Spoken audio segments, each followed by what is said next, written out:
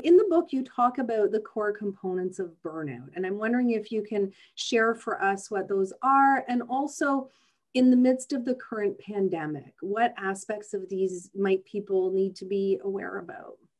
So this is one of the questions that I'm asked most frequently is really, how do I know if what I'm experiencing is just stress, or I've left the land of stress and I'm going into something different that looks more like burnout? And one of the ways that you can tell is by thinking about these three dimensions of burnout. And I alluded to them a little bit in my own story, but they're really these. So the first one is you're experiencing chronic physical and emotional exhaustion.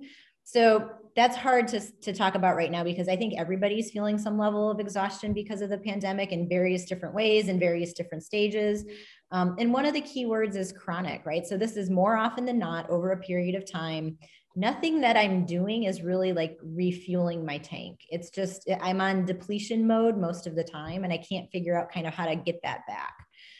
The second big dimension is, as I mentioned, kind of that chronic cynicism that people annoy me, things annoy me, relationships, clients, patients who I, feel called to help or really love or interact with, are all just, leave me, you're like, leave me alone. I don't want to deal with you. And that's, again, more often than not.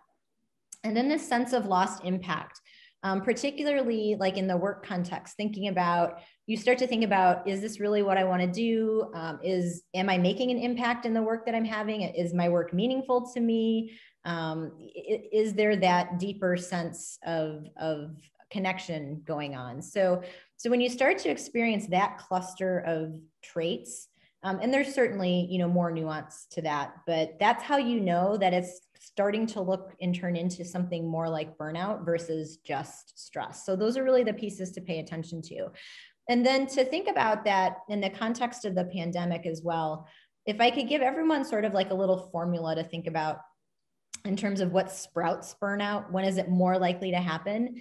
It's when our demands exceed our resources. So when we have too many things that take effort and energy, the research would say specifically about our work, and we have too few resources, things that are motivational and energy giving about our work, we start to see that when that happens for a prolonged period of time, burnout can be, not a guarantee, but more likely to happen. And so when you think about that in the context of the pandemic, we have a lot of additional demands on our plate. And I think most of us kind of rolled into the pandemic already feeling a sense of depleted and, stressed and things like that, but now we had to navigate a new environment really overnight in terms of being distant from people who we interacted with on a daily basis, who gave us support.